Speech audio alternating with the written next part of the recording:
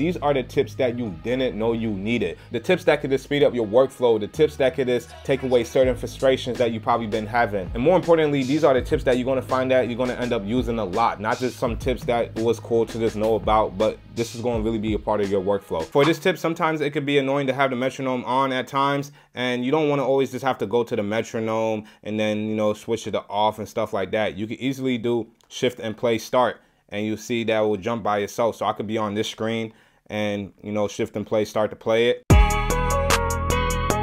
In the middle of the playing, I could decide that I want to have it off.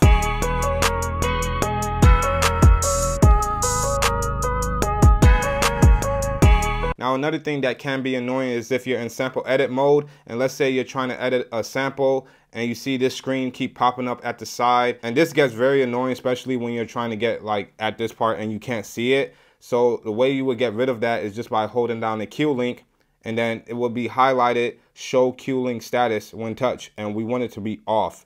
So now when it's off, we could then move around freely, and even in the grid view or any screen you at, you're able to just scroll without having to see it. Now, if you don't remember what your Q links are, you can just hold down the Q link button and read it from here, or you can just turn it back on when you need it and then turn it back off when you don't. Now, this tip right here is definitely a game changer. Let's say, you know, we have our melody going, but then, you know, you want to kind of figure out other chops that you can do.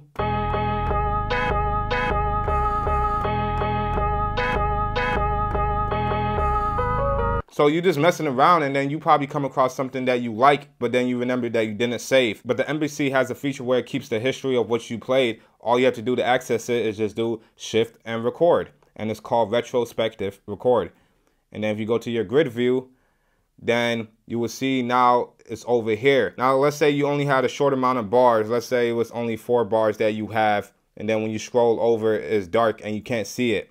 All you have to do is just go to the last Q link and then use the second knob to add in those bars, and then you're able to see what you recorded. And the history refreshes itself every time you record something. For this tip right here, is definitely essential to keep organized and also just save a lot of time. And that's when you go to your browser, and right here at the top, you can see I have folder shortcuts. So for the third one, I have my beats. For the second, I have my drum kits. And the first one is just everything. And then the fourth one is just like samples. So you can organize it the way you want to. And all you have to do this is just go to your folder that you want a shortcut to. Let's say this go to drum kit right here.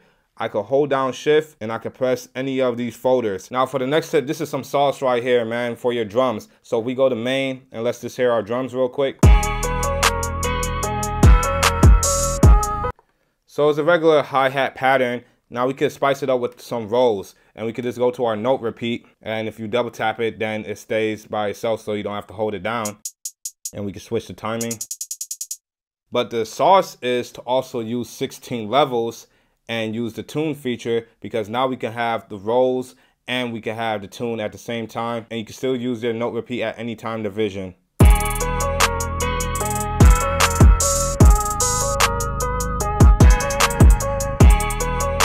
This is definitely very useful when making trap beats, because a lot of the times these rolls be in different pitches. Now this next tip is more about a more efficient way of doing things. So let's go to shift and menu. I'm gonna just pull up an 808 that's in a different key. So this is in the key of F, as you can see. Now I'm just gonna load it. Now I could go to sample edit mode. Now let's say we want to sync it with our project. So most of the time you would just go to sample edit, go to the second screen, and then you see if it's at F, you want to tune it back down to C. But for those that are a beginner, a faster way could just be to change the root note, and you'll be in the key of your song. Now for this next tip is very, very important, because it's going to save you a lot of time and frustration for figuring this out. Let's say, for example, you have a program that you just want to be tracked out. In this instance, is the drums. The way you would track out anything in your program, meaning that having it on each track, you could go to the pencil tool, and then you could go to explode. Now it will put this track in mute, but now all my drums will be on its own track. And then, you know, we finishing up the beat, and then we have all of our sequence laid out, and we go to export, and you don't see the option to explode tracks right here to have the stems for when you export it. That's because you don't get that feature by being in song mode. You actually get that feature by, if we go to menu and saving it and go to audio mix down, now we will have exploded tracks, and we could just highlight that, and then we could save it, and then we'll have our stems. Now you may be thinking, well, that's only for the sequence that you on, and that's correct. It's only for this sequence that I'm on. But what you can do is go to menu, go back to your song, convert this whole sequence, because remember, it only works for the sequence that you're on, right? And then you go to main. Now we have our whole song on sequence 7. So then we could go to menu, save, and then audio mix down, and that will be our whole song, and you can see the bars up here. Now for this tip right here, I just have to throw it in, man, just for any beginner right now, because I know when I was first starting out, I was trying to figure this out, and it was so annoying.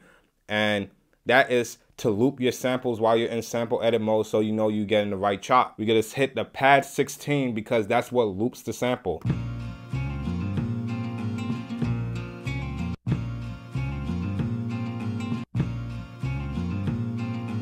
Very useful for beginners, man. Now this tip right here is definitely essential for your workflow, because let's say, you know, we have a beat right here.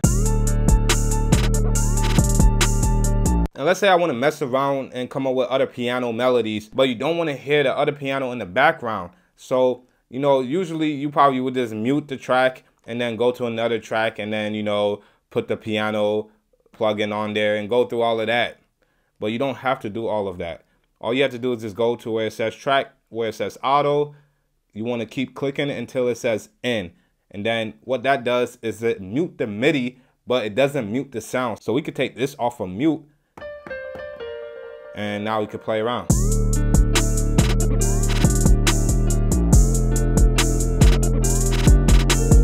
And that way you can still be creative and then keep an efficient workflow. Now there's a lot more tips like this, and you can find that in my ebook. If you're not aware, I do have an ebook of all the YouTube shorts combined in this volume 1 of the ebooks. It keeps it organized and efficient to search up what you need very quickly versus going through all the YouTube shorts.